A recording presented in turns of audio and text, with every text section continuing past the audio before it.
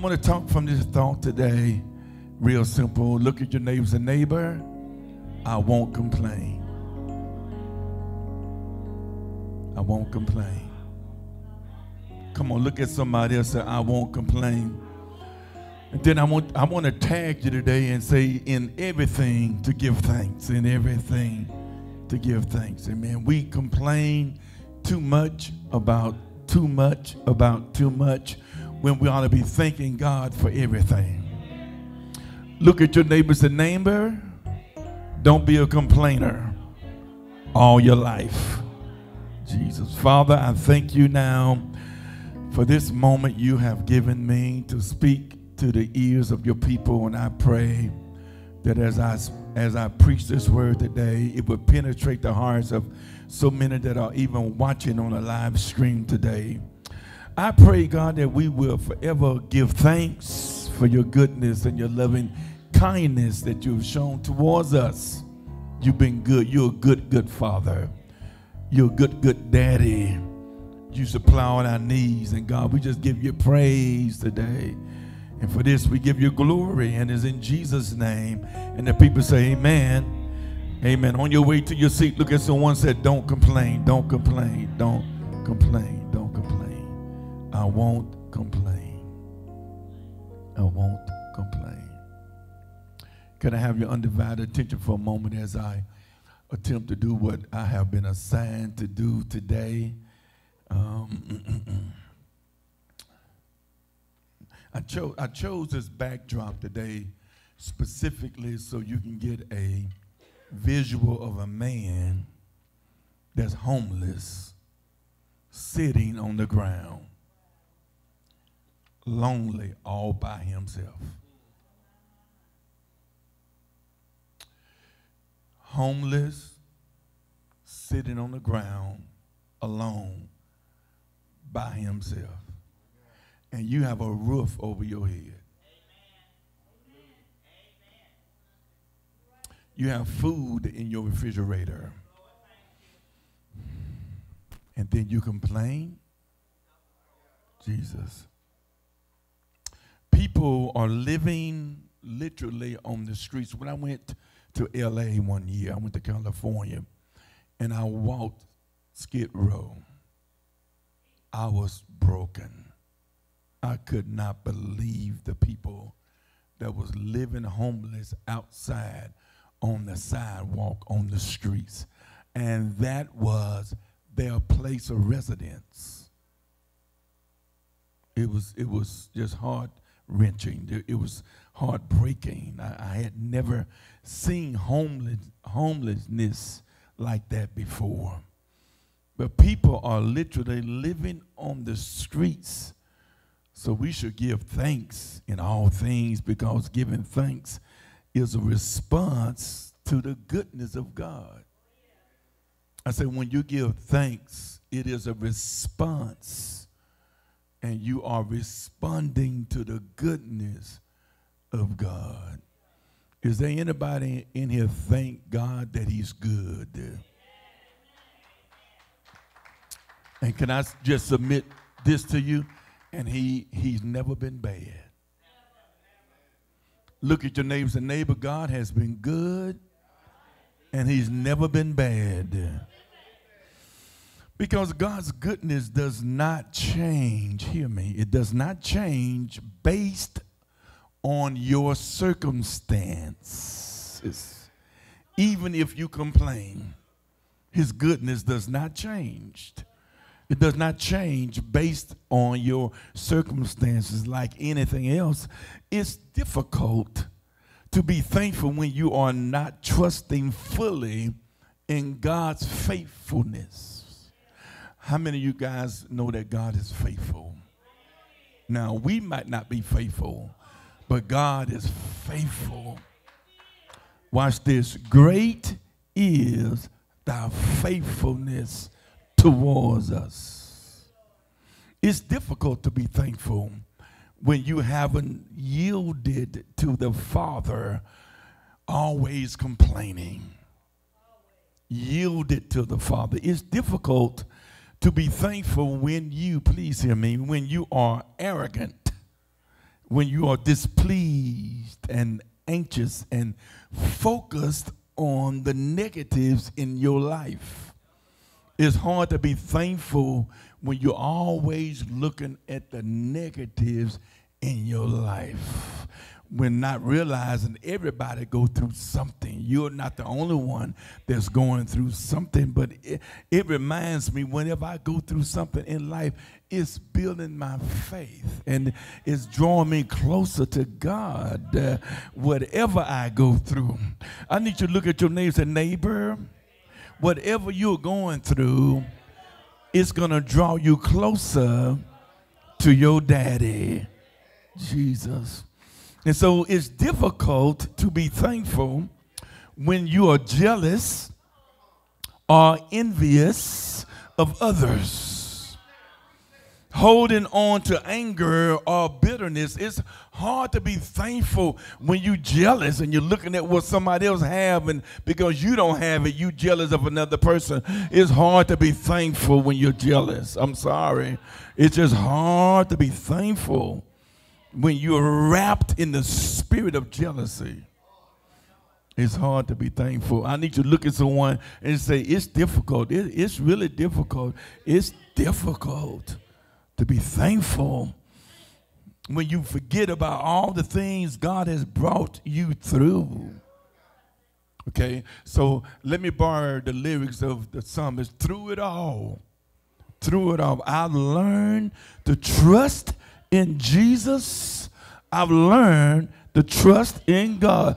Through it all, I've learned how to depend upon his word. I've been depending on everybody else, but finally I've learned how to depend on God and not depend on my friends.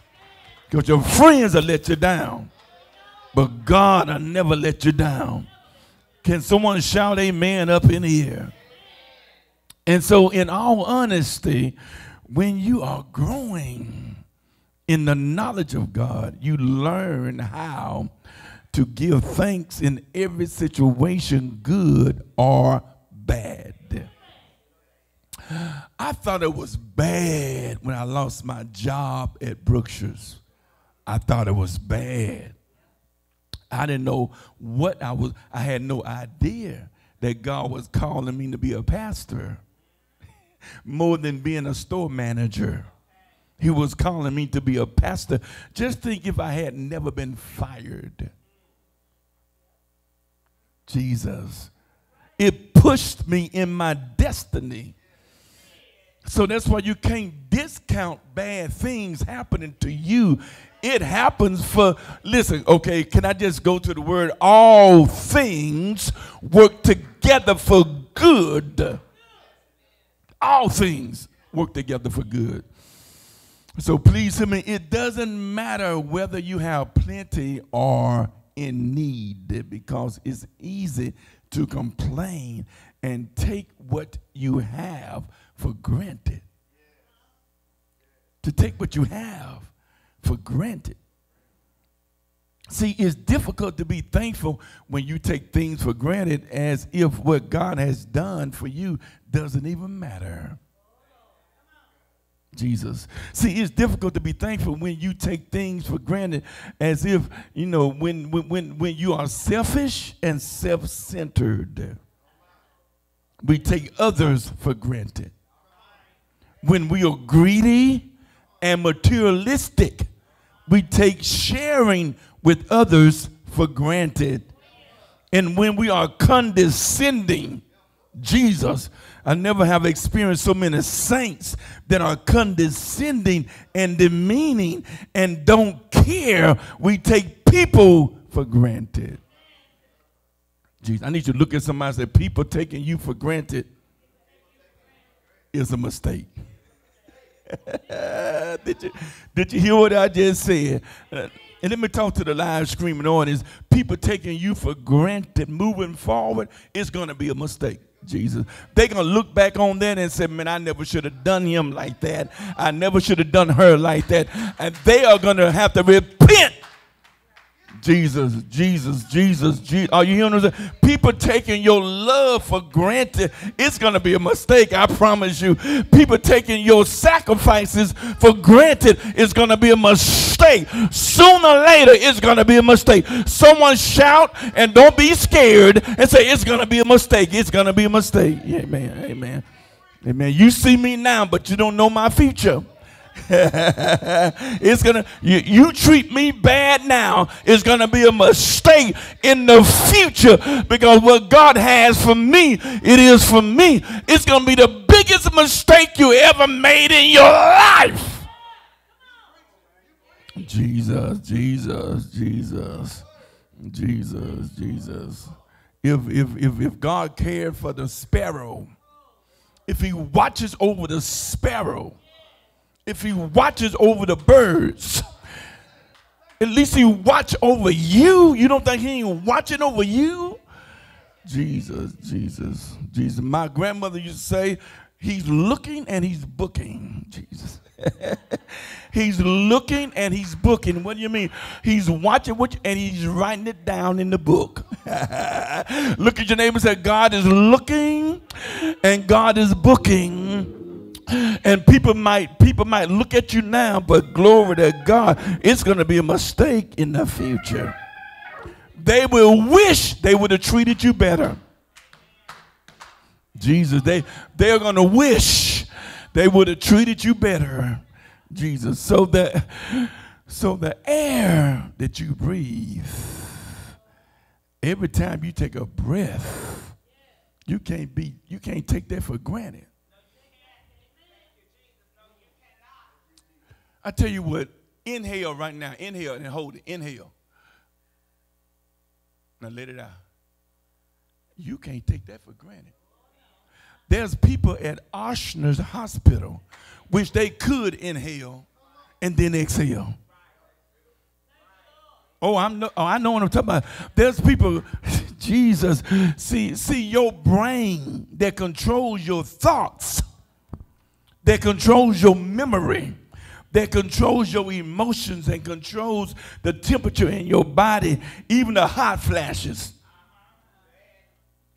Jesus, even your hunger and every process that regulates your body can be taken for granted. Jesus, you don't even think when you get up from that chair that you're going to walk down that aisle or walk wherever you're going to walk. You just know when you get up. See, some folks take that for granted that they can walk. Jesus, because you are able to taste, smell, hear, touch, and see. You can't take that for granted. Because there's people that can't even smell. There's people that can't even taste. There's people that can't even see. Glory to you. Can't take that for granted because you're able to get out of your bed. You can't even take that for granted. Because you're able to be in your right mind. Don't you know there are folks that are not in their right minds? They're crazy out of their minds. They walk around talking to themselves or talking to someone that they can, invisible person. You ought to thank God you're not talking to an invisible person. That you are still in your right mind. Come on, open your mouth and say, God, I thank you for my mind. Jesus, Jesus. See, you could have easily had an extra chromosome and develop challenges like Down syndrome. That's what it is. They have an extra chromosome. Jesus. And they develop Down. You ought to thank God you're not Down syndromed. Oh my God, you don't even understand what I'm saying. You ought to thank God that you're not Down syndrome. Just even that ought to be a praise out of your mouth. Are you hearing what I'm saying? See, don't take your life for granted. I need you to look at someone and say, don't take your life for granted. Come on, look at somebody and tell them. See, you taking your life for granted. You know, when Boo Boo got shot down the street, you can't take your life for granted. When someone overdosed this last week over drugs, you can't take your life for granted. Jesus. You know that you're not on pain pills. You cannot take your life for granted. You can't take it for granted. I mean, you can be driving in your car and get shot now. Jesus. You can be minding your own business and get shot now. Jesus, you cannot take your life for granted. You ought to thank God every day for your life, for your health, and for your strength. Come on, tell your neighbor, I thank God for my life, I thank God for my health, and I thank God for my strength.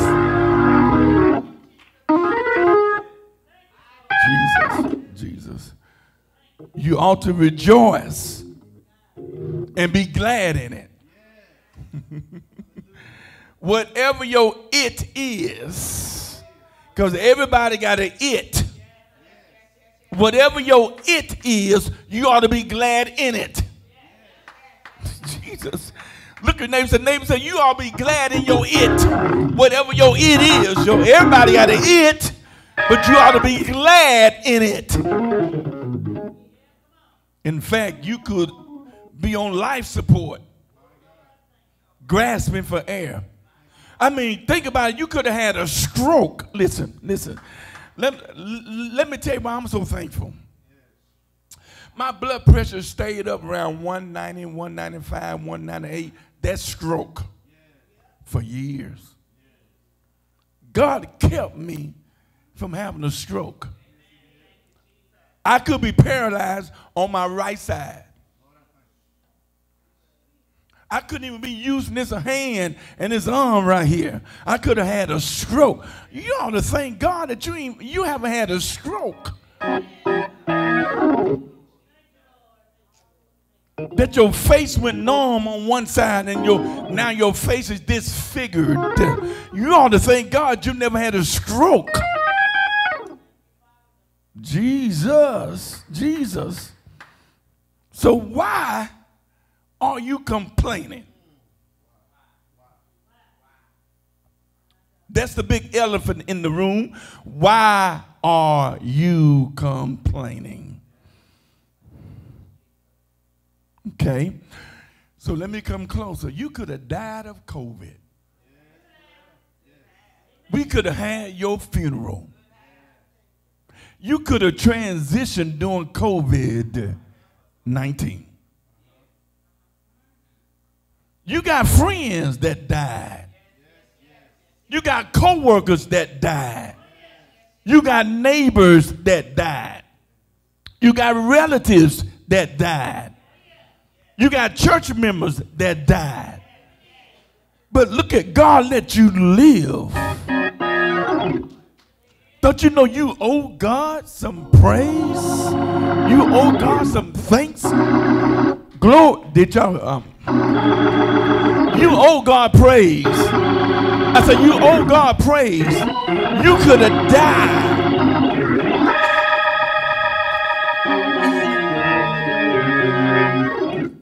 Perhaps this is why the Bible says to rejoice in the Lord always. And then the Bible says, and again, I say rejoice. See, because sometimes we forget to rejoice. We forget to rejoice. And then the Bible said, be careful for nothing, but in everything, by prayer and supplication with, here it is, thanksgiving. See, you just can't have prayer and supplication. You got to have some thanksgiving. God, I thank you. God, I thank you woke me up. God, I thank you been good. God, I thank you. You just can't have prayer and something, but you got to have thanksgiving. Then let your requests be made known unto God. Watch this. And the peace of God, which passeth all understanding, shall keep your hearts and keep your mind through Christ Jesus. I need you to look at your neighbor. The neighbor said you ought to rejoice and be glad in it. Look at your neighbor across the room and say, neighbor, you ought to rejoice and then be glad in it. Is there anybody in here that can rejoice? Is there anybody in here that can rejoice? Is there anybody in here that can rejoice? You ought to rejoice and then be glad in it. Look at your neighbor and say, neighbor, rejoice, rejoice, rejoice. Rejoice in the Lord always, always, always. Jesus, rejoice in the Lord always. And so you ought to be thankful.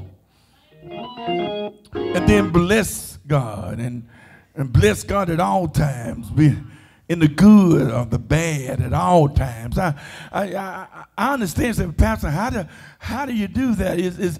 That's hard to be thankful. Oh, no, it's not. Every time you think about how good God has been, past tense, has been, when you look back over your life, you could be in jail, but God's been good. You could be in the and then I'm gonna say it like this, the old folks' home. Someone turning you over and changing your depend. Because your depend is soggy, it's wet. You can't change yourself.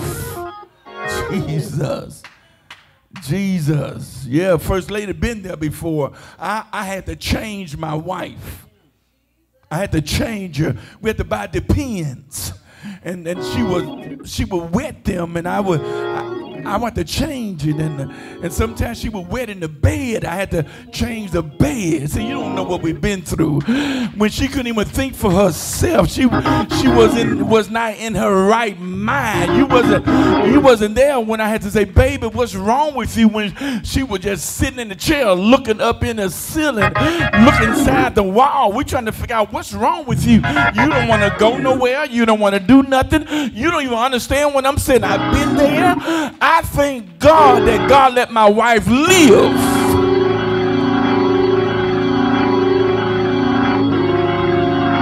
And she don't look like what she been through. I said she don't look like what she been through. I said, and she don't look like what she been through. Come on, give God praise for First Lady's life.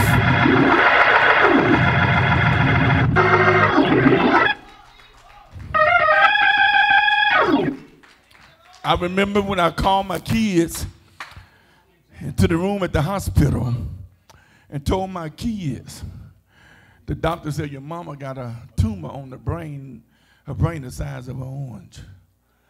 But that was a hard moment for me to tell my kids, Jesus, you know, to tell my kids. And then they were saying, well, she might not have this working after surgery. She might not be like this after surgery, and we don't know how she's going to respond to this after surgery, because you understand they cracked her skull open and pulled her face down.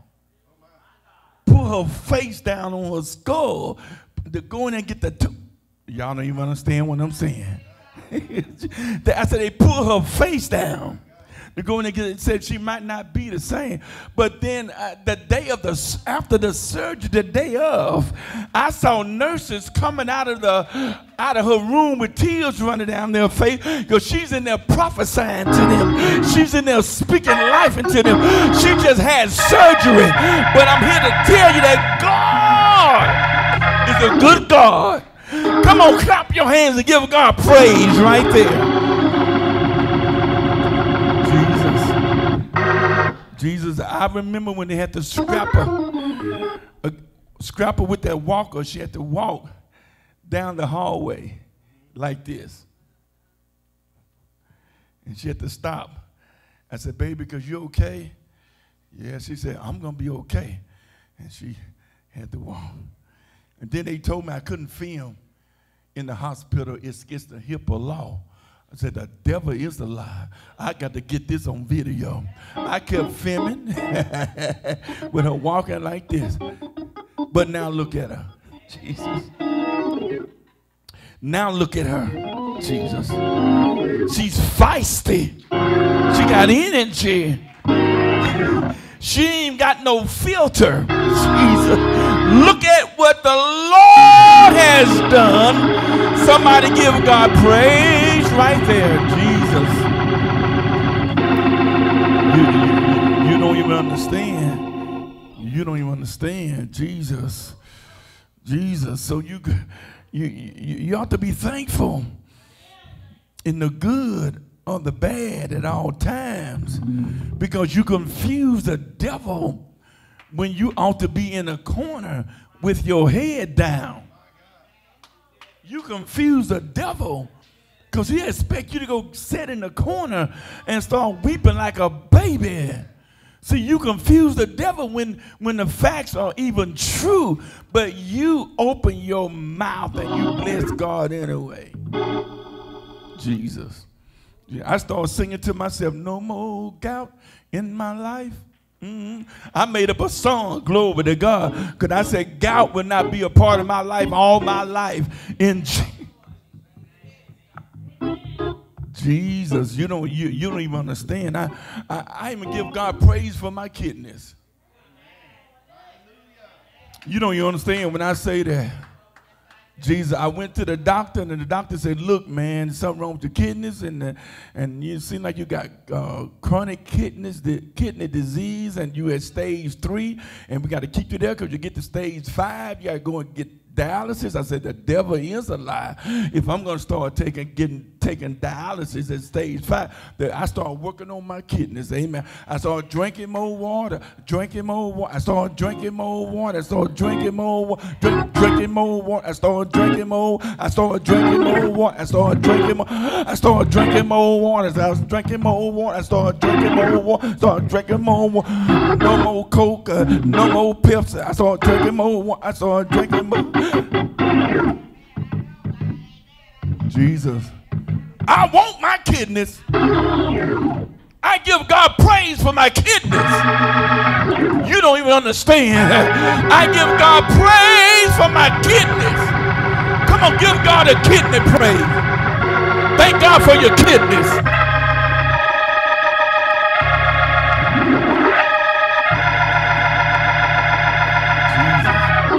I thank God for my kidneys. Thank God for my kidneys.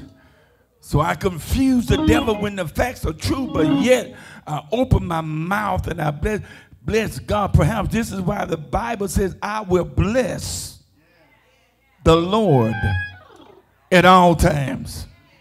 His praise shall continually be in my mouth. My soul shall make her boast in the Lord, and the humble shall hear thereof and be glad. And then the Bible says, and I like this, oh, magnify the Lord with me, and let us exalt his name together. Let me say it one more time. Oh, magnify the Lord with me. Y'all ain't got it yet. Oh, magnify the Lord with me. Y'all still ain't got it. Oh, magnify the Lord with me. Y'all still ain't got it. Oh, magnify the Lord with me, and let us exalt his name together. Come on, do it together. Do it together. Come on, clap your hands. Clap, clap. I refuse to close my mouth.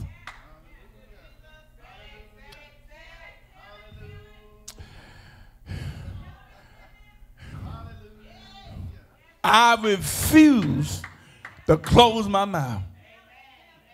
Jesus, Jesus. Sherry, you got a testimony.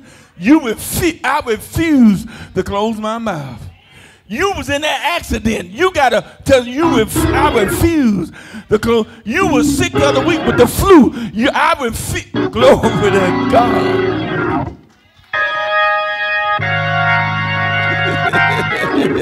Somebody open your mouth and say, I refuse to close my mouth because God has been too good to me.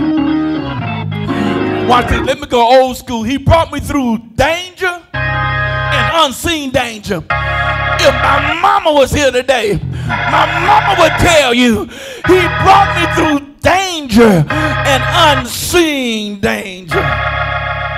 Jesus. Somebody open your mouth. Say, look your neighbor. Neighbor say, you got to open your mouth. You got to open your mouth. If you watch it on the live screen, I want you to type and say, open your mouth.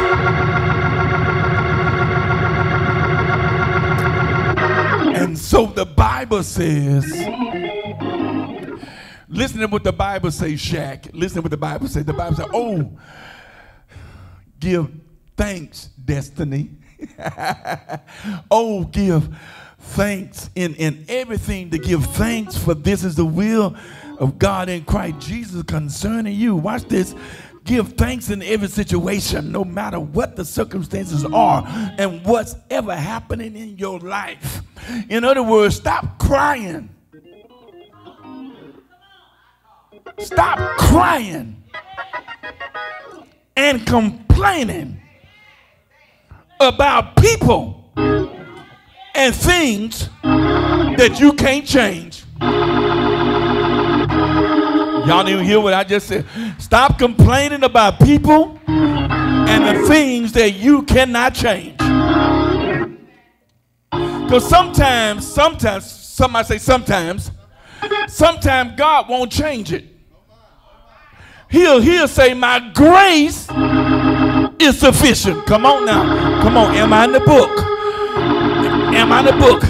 He had a thorn in his flesh. And he prayed 3 times and asked God to remove his thorn that was in his flesh. But God said, you have to live with this one because my grace is sufficient. So look at your neighbor and say, neighbor, whatever you're going through, his grace is sufficient. So that's why you got to stop crying. Stop crying. Stop being a crybaby. Crybabies are people that constantly complain about things that don't make any cotton picking sense. Always complain. In fact, I gotta be honest, I hate to be around complaining people. They're always complaining. Always complaining about this, complaining about that. Make me sick of my stomach. Always complaining. See, you can reverse how you respond to circumstances when you give thanks no matter what. You can reverse how you respond. Yeah, I know what the doctor said, but God, you're a healer. For it is God that healeth thee. Doctor, I heard what you just said, and I understand that's your medical, because you know that's your medical, I understand. But I got a God that can heal my body. Jesus. I need you to look at your neighbors and neighbors and reverse how you respond. You got to reverse how you respond. You got to reverse how you respond to sickness and disease. You got to reverse how you respond when your money gets funny. When your honey gets funny. You got to reverse how you respond. I can stay right there for a minute. You got to change how you think about things when things don't always go your way. Because God is able to bring it to pass, but sometimes God lets you stay in that mess. So when you come out of that mess, you will know that it was God that got you out of that mess. It wasn't your boyfriend, wasn't your girlfriend, it wasn't your money, it was not even your influence. It was God that got you out of that mess. Is there anybody that think God, he got you out of that mess?